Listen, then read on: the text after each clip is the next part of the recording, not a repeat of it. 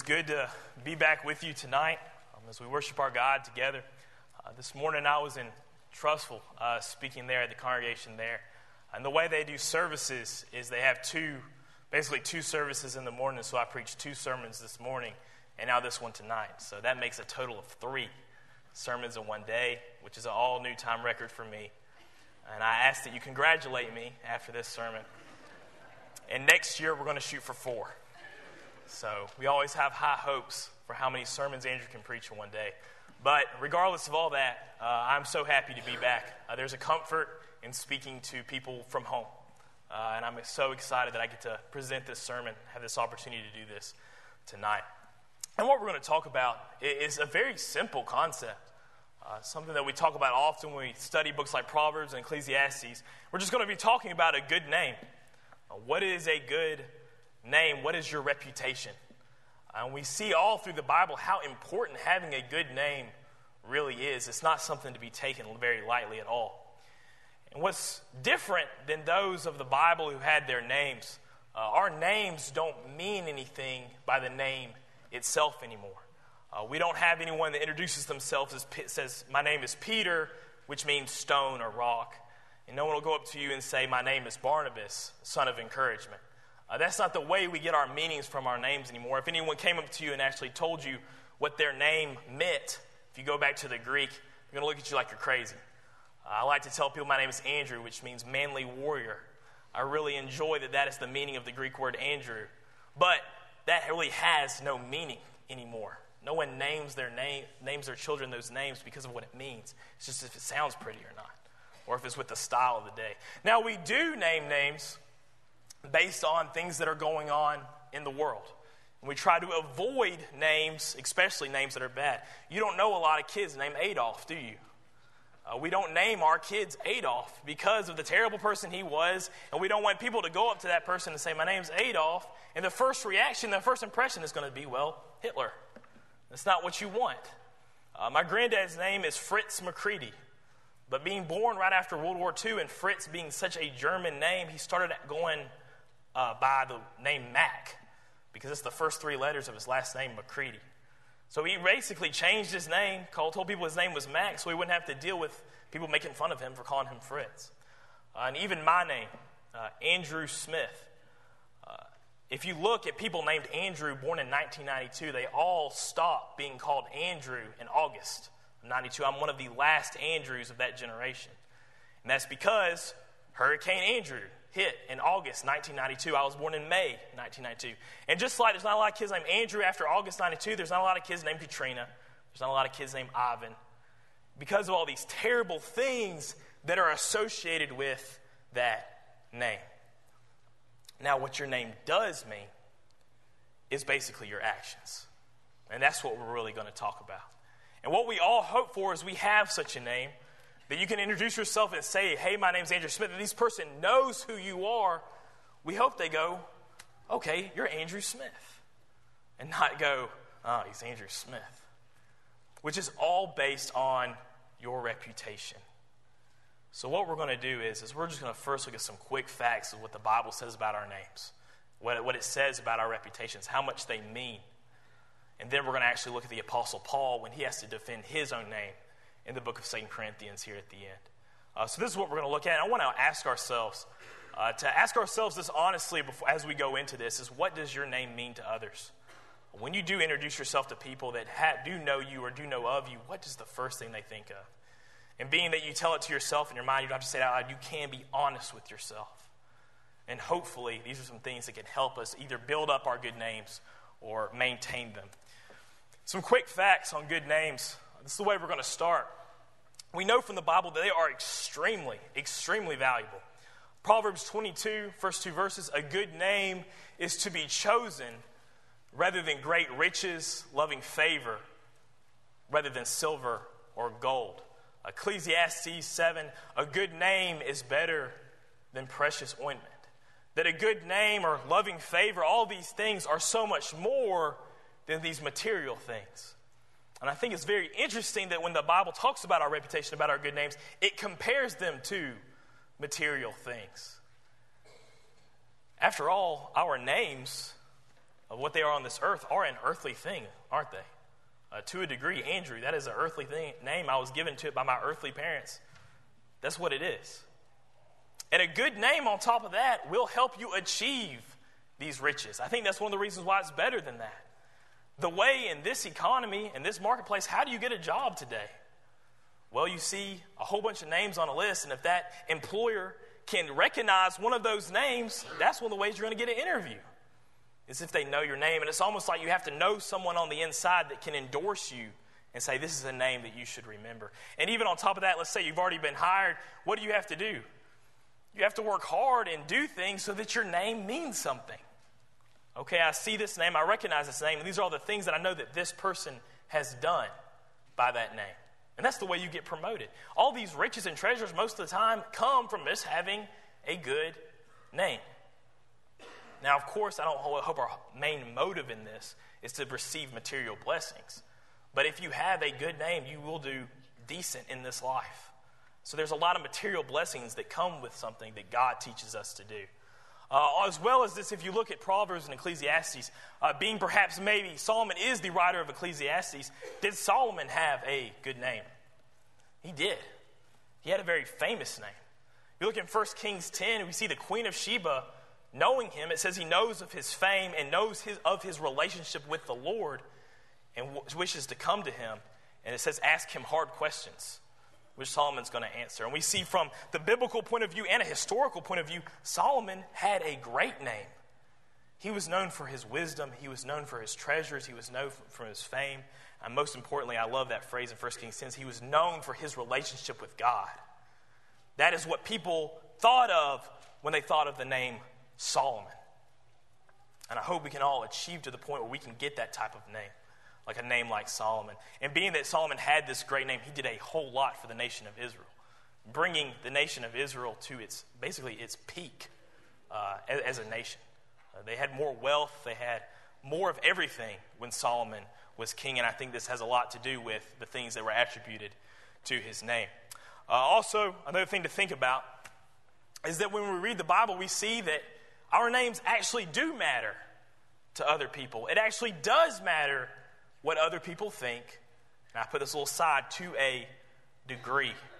Now, when we grow up as children, something our parents tell us when we go to school, we have to deal with bullies and all these people that are just cruel. We tell them, look, it doesn't matter what other people think. You do what you need to do, and that's that. And I say that's a true statement. That's something we do need to tell our kids. I think we have a lot of instances of Paul telling that to Timothy. Look, people are cruel. People want to fight. People are going to pick fights with you. You need to give them one chance. And if they just see that they just want to be cruel, you don't need to worry about them.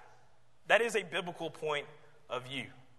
The problem is when we take that perspective, that idea, and we apply it to the way that we act. And we say, well, I can do this, I can do that. I can live in adultery, I can fornicate, I can be sexually immoral, I can be a liar, I can speak with evil language. But you know what? It doesn't matter what other people think. 1 Peter 2:12, beloved, I beg of you, as sojourners and pilgrims, abstain from fleshly lusts which war against the soul, having your conduct honorable among the Gentiles. Then that when they speak against you as evildoers, they may, by your good works which they observe, glorify God in the day of visitation. Obviously, again, we can only hope that people would think so much about us and only of what is in our control. Whether you're an evildoer or a righteous Christian, that's your choice. That's something that you have the control over. No one's forcing you to sin. But you go and do it, Peter's saying. You stay all a part of these fleshly lusts that war against your soul. You're all a part of that. That's what your conduct describes. The Gentiles, those that are outside of Christ, are going to see you, and they're going to think of you as an evildoer. And they have every right to. Because in that situation that we just described, you are an evildoer. However, if you do care what other people think in this perspective, and you let your conduct be righteous, conduct that Christ would represent, then what are they going to do? They're going to glorify God. And even when they come to a situation when they may accuse you of being an evildoer, they will remember your conduct. They will remember what truthfully your name represents, and they will glorify God. So our good names are not just valuable, but they're a way that we can cause others to glorify God. what makes us even worth more. And even more so, we want to protect that good name so that everyone can see us. And hopefully when they will ask why is your conduct like this, you can point them towards God. I act this way. My reputation is this way because I try to imitate my Father. And that would be a great way for someone to even begin a life with Christ. One more quick fact. A Christian's name must be worthy of the gospel. And this is the highest standard that we have as we talk about good names. It is higher than treasures. It is higher than precious ointment. It is higher than anything on this earth. It is supposed to be as high as the name of Jesus. Philippians 1:27, Paul here actually not talking to the individual, but talking to the church at Philippi. Only let your conduct be worthy of the gospel of Christ, so that whether I come or see you or am absent, I may hear of your affairs, that you stand fast in one spirit, with one mind, striving together for the faith of the gospel. That when he hears the name, the Church of Christ at Philippi, this church at Philippi, when he hears their name, what does he think of? What is Paul's first reaction? Well, these are people that stand fast in one spirit. They're of one mind, striving together for the faith of the gospel. These people hold a name that is worthy of the gospel of Christ. Of having our names. And even though our names are so important, the most important name that we all carry as Christians is Christ. You carry his name with you. And every time you let someone know that you're a Christian, every time you put on your Facebook profile that you're a Christian under religious views, everything you do, everything that people see attributed to your name is now related back to Christ. Everything. And hopefully soon, this is something I've been wanting to do, and I'm going to push it back a couple of Sundays, but I'm actually trying to get something together about how we approach our Islamic friends. Finding more and more, especially with the school I'm going to and some research I've done, that Islam is actually growing in the state of Alabama. It's actually becoming one of our main religions in the state of Alabama. And that's really weird to think about, but as far as I can tell, it's true. And the few opportunities I've had to speak with someone who is Islamic, what are the first things I have to deal with? The first things I have to always deal with is all these people throughout the years that have been carrying the name Christian and all the evil things they have done. The Spanish Inquisition was evil. They went out and they killed people because they weren't part of the Catholic Church. That is evil, yet they claim to be Christians. The Crusades, the majority of all that the Crusades was done just stealing land from people. They were evil, and guess what? They claimed to be Christians. And we can go through all these different evil people in this world that claimed to be Christians. And it has done nothing but harm the name of Christ. So being that we are not going to be evil people because we are true Christians, there are two things we need to think of. Number one, we're special because we have the name of Christ. And that does make us more worthy and more precious than those ointments or those treasures. That does make us special. But number two, that we carry the name of Christ, that is a huge responsibility. We all have to live in such a way when they see our name and they know that we also carry the name of Christ, that our conduct is in such a way that is in fact righteous, blameless. It's a huge responsibility, and it's something that every day when people see us on the street, we have to constantly be thinking about, that we do represent, our reputation does in fact represent Jesus Christ. And what a great thing to have to live up to actually be worthy of the gospel. And we'll come back to some of these thoughts in just a second. One of the great things about living in the United States, I believe, or maybe just in this society, is that our last names don't mean as much as they've used to or they do in other nations. We have no caste system or no family grouping system. That, okay, well, this is your last name, so this is where you belong. This is your last name, so this is where you belong. Most of all, when we're born in this country, we have a blank slate. Do we not? No, my name's Andrew Smith, and I can make that whatever I want Andrew Smith to mean. Now, that's all going to be done by my conduct. And being that we have a neutral state, or maybe even some of us are born with a positive name, there are ways that we can lose it.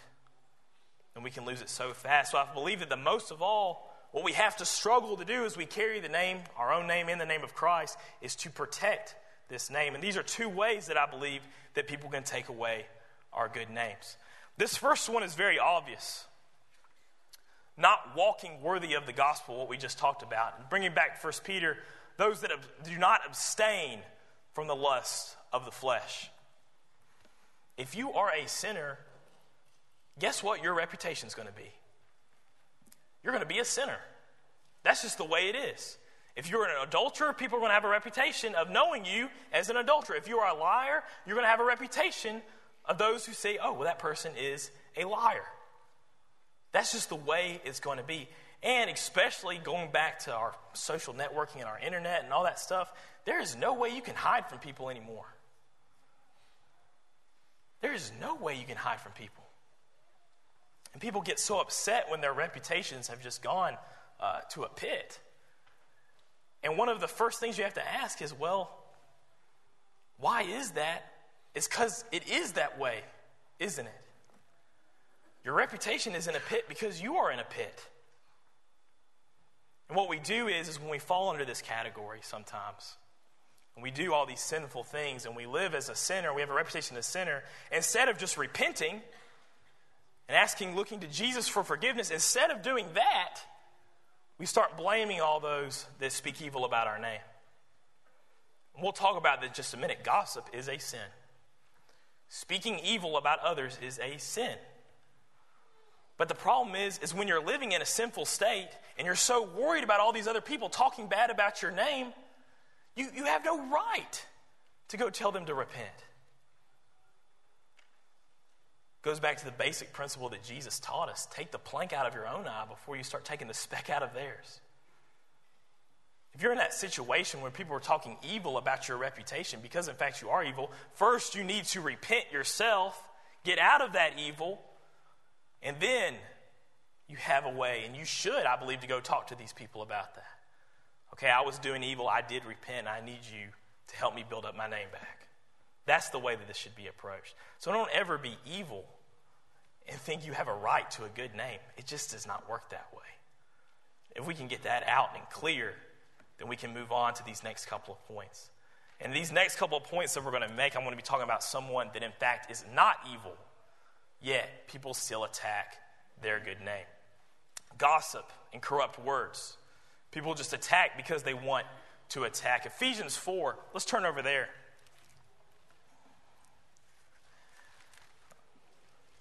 Actually start reading some out of our Bibles here. Just one short sentence here, but it makes my point. Let no corrupt word proceed out of your mouth, but what is good for necessary edification, that it may impart grace to the hearers. As we speak, we're supposed to edify, we're supposed to impart grace. What I would say when I study the words edify and impart grace and grace, I'm saying is, I think what Paul's saying is, do not say anything unless it can bring someone closer to God. That is the reason why we speak. Now, some would try to take this back to our first point. Well, rebuking would not fit in this category. But I would say that rebuking, if you're doing it in the correct manner, doing it the way that Jesus has taught us to do, trying to tell someone to repent, that is trying to bring someone closer back to God. That is imparting grace. So I don't believe that's what he's talking about here. I think he's talking about here just people that want to be corrupt and they just want to dig a pit under you. And as a Christian, as Christians, I believe we probably all have faced this scenario. That people just don't like you. And they just speak evil about you. And they just terrorize what your name means. And they might even go as far to terrorize what the name Christ means. Well, how do we handle that situation? Well, lucky for us, this is exactly the situation that Paul was in. This is exactly what Paul is talking about in 2 Corinthians. Paul, writing to the Corinthians in 2 Corinthians, and we'll be staying there for the rest of the night. In the Corinthian letter, we believe by reading the 2 Corinthian letter, there was probably more than just 2 letters. There was probably at least 3 and maybe even perhaps 4. But all I want you to remember is there was probably, well, not probably, most definitely a letter in between 1 Corinthians and 2 Corinthians, where Paul had written to them about their situation, and they rejected that letter. They didn't take it the way that they should have taken it. And what happens is all these people develop in Corinth that are just talking trash about Paul, basically. Mainly saying that he really isn't an apostle. And they would say, look at his face. Look about him. Look how weak he is. He can barely stand. He can barely talk. He has all these scars all over him. There's no way that he's an apostle of Jesus. And all these different things that they were trying to terrorize what it means to be Paul, what they were doing is trying to bring the authority that Paul had upon themselves.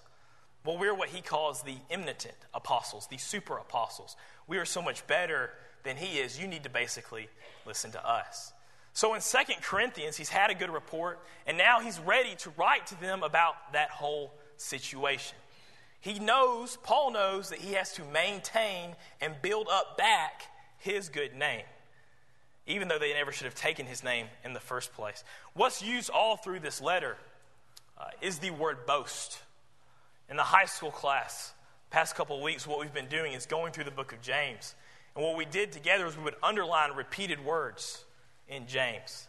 And what's great about the inspired writers is when they repeat themselves or repeat a noun or a verb, that is a wasp. They just got about this close to me. I didn't know if I should swat it or just calm down. Talk about distractions. That'll get you. In 2 Corinthians, the noun or verbs, if you would go through this and underline the most of, would be the word boast. Almost in every chapter, he says the word boast. And let's look at an example of this, kind of near the end of the book in chapter 11. Chapter 11, verse 16, I say again, let no one think of me a fool, if otherwise at least receive me as a fool, that I also may boast a little. What I speak not according to the Lord, but as it were foolishly in the confidence of boasting. Seeing that many boast according to the flesh, I will also boast. For you put up with these fools gladly, since yourselves are wives. You put up with these men that are tearing down my name. They're fools, but you're supposed to be wise. So now I'm going to boast a little. And basically what he's going to do is tell the Corinthian brethren about himself, about who he really is. Now, looking at the word boast, the way that Paul uses boast is not the same way that we use it today. If anyone says they were boasting, what we usually mean is in a negative sense, right? Well, they were boasting. They were talking good about themselves for no purpose. This person is so boastful. That isn't a person we want to be. Now, however, we use the word pride sometimes in a positive way. And what I'm trying to describe here is we've switched the meanings of the word that we use today from the biblical use of the word. Pride in the Bible is always in a negative sense. Always. Pride is always a sin. You do not want to be prideful. Yet today in our language, we do use the word pride in a positive way sometimes. Someone's walking all over the things you're doing at your work, at your job, in your school. You say, hey, look, you need to take some pride in the work that you do. Someone's walking all over your good name and you're not doing anything about it. You're not telling them that they're wrong. We say you need to take some pride in who you are. And we use it in a positive way. Hey, this is your true self. You need to be true to your true self. Well, the way that we use the word pride is the way that Paul's using the word boast. I need to boast just a little so you know who my true self is, what my name truly represents. So he boasts a little, so they know the truth of the matter. And this is all for a purpose. And don't get me wrong, he doesn't just tell them about all the things he can do and all the things he is for no reason. There is a reason. And the reason is that they took away his good name. They compelled him. If we just look over in chapter 12, I lost the chapter there. Chapter 12, look in verse 11. I have become a fool in boasting. You have compelled me. For I ought to have been commended by you, for in nothing was I behind the most eminent apostles, though I am nothing. Truly the signs of an apostle were accomplished among you with all perseverance, in signs and wonders and mighty deeds. For what is it in which you were inferior to other churches? Except that I myself was not burdensome to you. Forgive me of this wrong. He's saying the reason why I'm having to boast, and the reason why he is boasting basically through this entire book, is because they compelled him to. Paul saw his good name being diminished. And Paul's good name being diminished as an apostle and being who Paul is would do so much harm to these people. He was their representation of who Jesus was. He tells these people in 1 Corinthians, imitate me, for I imitate Christ. There's a purpose behind his boasting. And so before we start making excuses about the reasons why we can boast, let's always remember there needs to be a purpose to tell people about who we really are. There needs to be a reason, and that reason being someone is not being truthful about who we really are. And it can harm our name, but more importantly, especially in Paul's case, it can harm the name of Christ. So this point here, how to boast a little. How did Paul boast a little? And the applications I want to make for this is any situation when we're in, when someone is speaking evil of us. And we know that the things that they are saying are not true. We are innocent in this matter. So how do we deal with this? How do we deal with this? Well, we deal with this the same way Paul dealt with this. We boast a little. Be open to discussion. Paul constantly asks these men and women to be open to talking to him and to have their hearts opened to him. 2 Corinthians 6, verse 11. O Corinthians, we have spoken openly to you. Our heart is wide open. You are not restricted by us, but you are restricted by your own affections. Now in return for the same, I speak to you as children. You also be open. Look over in chapter 7, just verse 2. Open your hearts to us. We have wronged no one. We have corrupted no one. We have cheated no one. Paul's saying this whole group that comes to me with you, the group that you don't like now, we've been nothing but open to you. We're trying to talk to you. In the letter that I wrote before this, y'all basically ripped it up and gave it back. We're the ones trying to communicate with you. And for some reason, you're not being open to us. If there's any a situation or a scenario when someone is speaking evil about another, both parties have to be open and have an open heart.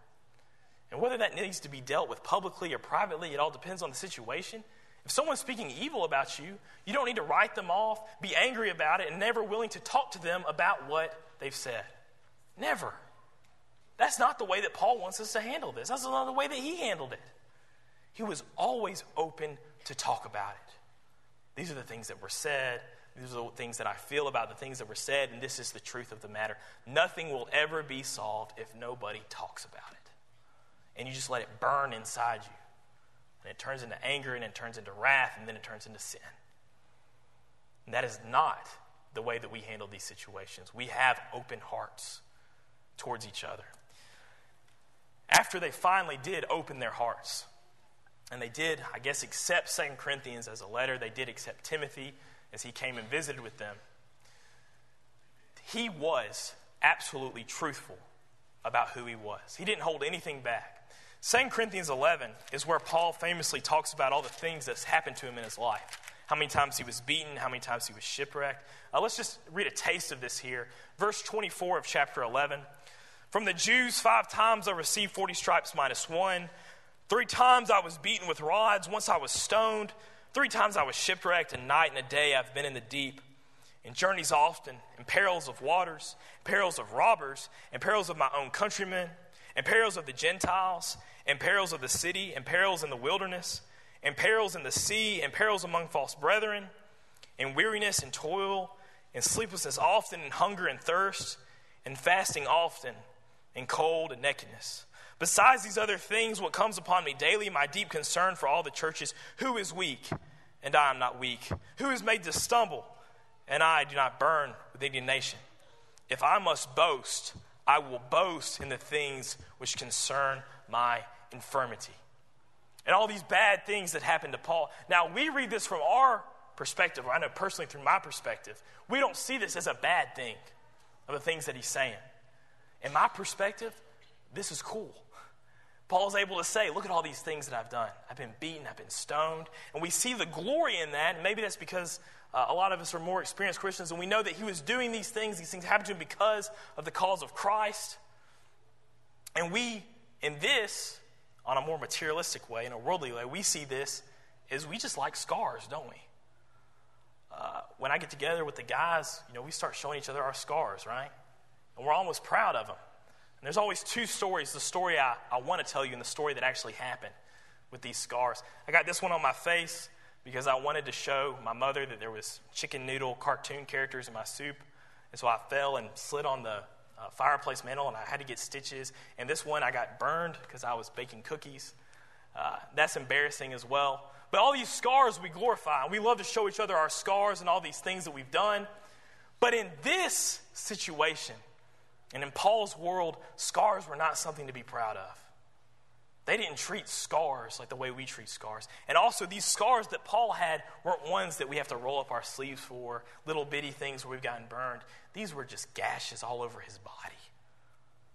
To the point that people called him weak. He just looks weak. He looks like he's just struggling in life. This is not something that Paul was proud of in a worldly sense of view. He wasn't happy he had all these scars all over his body. And the fact of the matter is he could never get on a ship without it wrecking. But he talks about negative things about himself, and it's because he is absolutely truthful. You don't believe I'm an apostle, so let me tell you about all the things I've done, because in fact, the truth is I am an apostle. I'll even tell you the bad things. And this is the list of the bad things that it took out of Paul to be an apostle. So he was absolutely truthful. In chapter 12, I think, for me, is one of the most confusing chapters in the entire Bible because I don't understand what Paul's talking about. He's talking about the way the Holy Spirit gives him and others revelations, the way that God speaks to them. And what I basically believe is being that we don't really understand this passage is the point is we're not supposed to understand it. I believe what Paul's saying here in chapter 12 is I could wow you. I could tell you all these great things that about it is to be an apostle that would just impress you, but there would be nothing to gain by. If we look, verse 5, after he explains the way these revelations are given, of such a one I will boast. This is in chapter 12, verse 5.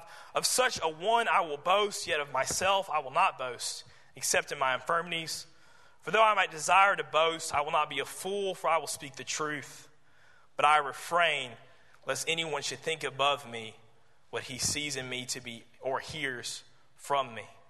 Verse 7 basically explaining he doesn't want to be exalted beyond measure.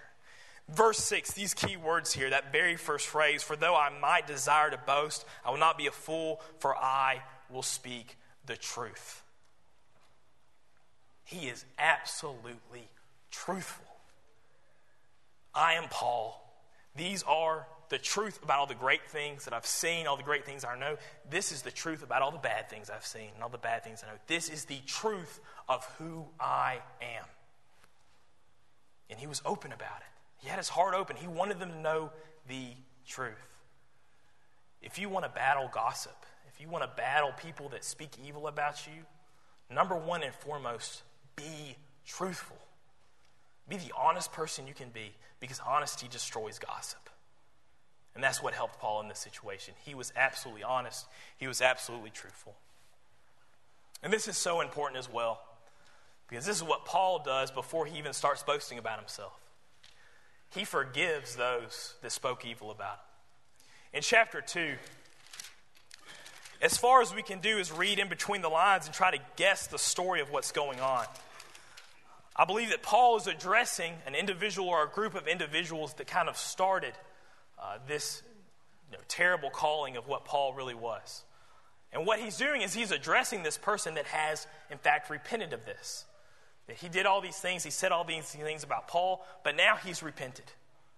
And what he's saying is I'm going to forgive him. I already have forgiven him. Look here in verse 5 of chapter 2. But if anyone has caused grief, he has not grieved me, but all of you to some extent, not to be too severe. This punishment which is inflicted by the majority is sufficient for such a man, so that on the contrary, you ought rather to forgive, and comfort him, lest perhaps such a one to be swallowed up in too much sorrow. Therefore I urge you to reaffirm your love to him. For this end I also wrote that I might put you to the test, whether you are obedient to all things. Now when you forgive anything, I also forgive. For if indeed I have forgotten anything, I have forgiven that one of your sakes in the presence of Christ, lest Satan should take advantage of us, for we are not ignorant of his devices. Paul's attitude here is, this man's repented, he's trying to get right, I've already forgiven him. You should forgive him too. It's all over now. We can move on. In this, I believe this verse right here, people not obeying what Paul is telling us to do is why churches break up. This is why not just break up, sometimes churches are just destroyed. Because mean things are said. Gossip has started. And then even after we may do these first two things, we can talk about it, we can be truthful with each other. The biggest problem is we can't forgive one another. Yet whoever this person is or this group is that said all these things about Paul, Paul's already forgiven him. He's already forgiven him. I encourage you to look at verse 11. We are told to forgive one another for this reason, for lest Satan should take advantage of us. For we are not ignorant of his devices. The problem is when we can't forgive each other, that's when Satan comes into play. This is one of his devices. As he tries to get people to turn against one another, brother against brother, sister against sister, and basically just internally destroy yourself while he just gets to watch. Not really have to lift a finger, does he? He doesn't have to put any effort into it. We do it to ourselves. Yet Paul has already warned us. Paul knew about Satan's devices, and now we too are not ignorant of his devices. If someone tries to take away your good name, whatever it is, be open, be truthful, and then quickly forgive them all after it's all over. And what's so great about all these things is these are the things that we've been taught by Jesus. Jesus has given us the ability and the opportunity to forgive one another. And it's something that we should be so grateful of. And I know that we all are. I appreciate the close attention as always. As I was developing this sermon, getting it together, thinking about a good name, you'd always be surprised on the way I get my ideas for what I'm going to preach on. And I usually don't tell people because it's kind of embarrassing.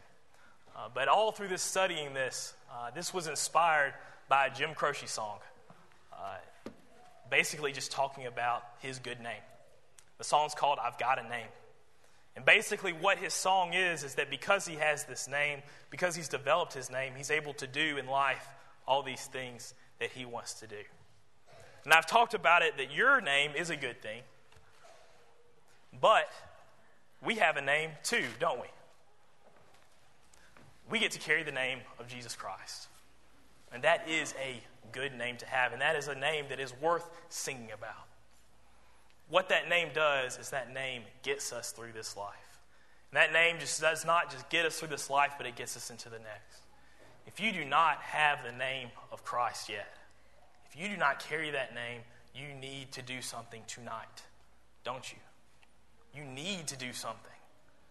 Because this life, and especially the next, will be miserable and will be terrible without his name, without his good name. If you've fallen away and you need to repent and you need to receive that name again through forgiveness, and there's any way that we can help you in that, pray for you in that, and we also would like for you to take this opportunity to have that good name once again if you will